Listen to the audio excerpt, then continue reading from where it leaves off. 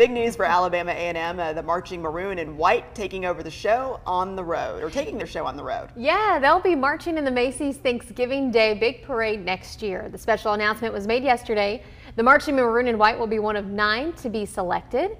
This will also be their first appearance at the big parade. They'll now spend the next 18 months preparing for the big day in 2023.